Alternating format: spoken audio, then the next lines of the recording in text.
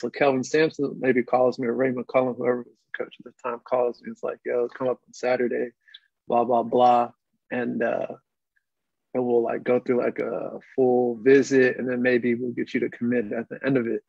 And I just went to the Dave Mathews concert instead. So after, I was like, man, I don't think I want to miss the Dave Mathews concert for some, recruiting visit. So I think that day at the concert, me and a couple of my buddies called Coach Trainer, like, yo, like, I'm trying to commit.